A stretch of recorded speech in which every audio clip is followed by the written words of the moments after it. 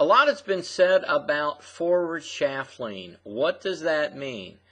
That means that I'm going to have more shaft lean at impact than I have at address. So right now I have approximately 87 degrees or 3 degrees of shaft lean forward, but at impact I now have 80 or 10 degrees of shaft lean, forward shaft lean. Notice my weight has shifted into my left side and my head has stayed pretty much in the same place. So there's address and there is impact with forward shaft lean. What's good about that is that the club has not caught up with the left arm yet. That will happen 2 more clicks past impact where the left arm and the shaft of the club line up on the left leg or the front leg. And that's what you need to keep the ball from going left, and now the arms and hands rotate and extend through the ball. So how do you get forward shaft lean? There's 2 ways I'm going to talk about. Number 1 is you have to use your lower body.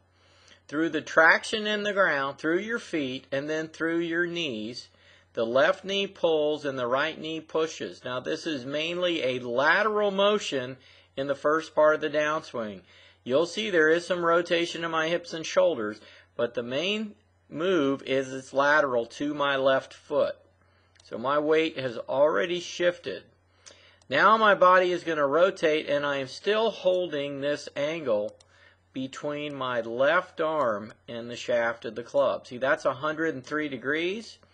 At this point, I had even more. I had probably 70 degrees. So I've lost a little bit of the angle from that position I'm in now to coming down a little further, but I've still retained quite a bit of angle coming into this ball.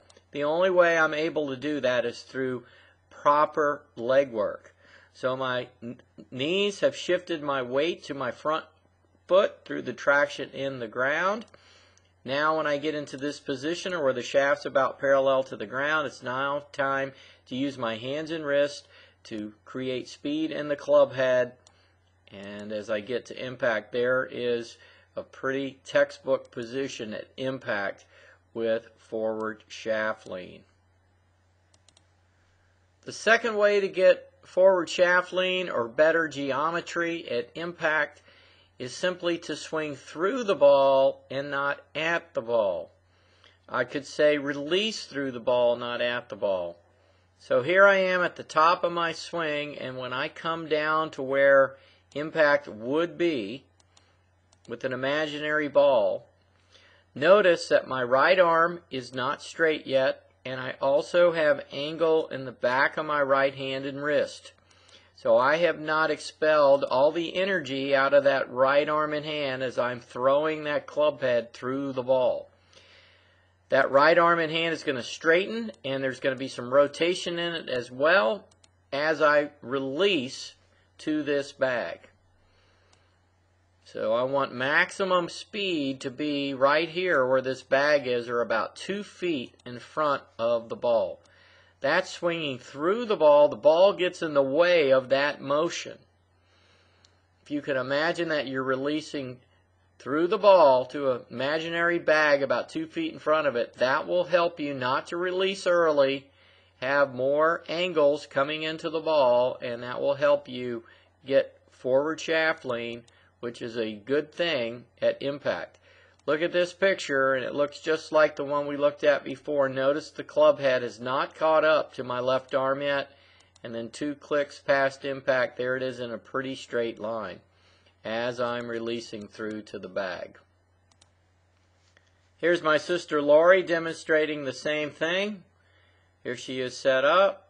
She's coming back down. Doesn't have quite as much angle as I did, but notice this position at impact. The hands are further forward. If you do that, the club face will have a tendency to be a little open, so you're going to have to rotate your arms and hands to square that face. But notice as Lori goes through, she's releasing to the bag. And this is that point where both arms are straight and the butt of the club is pointing right back at the center of the chest. I hope this tip helps, and for more information, visit LarryRinker.com.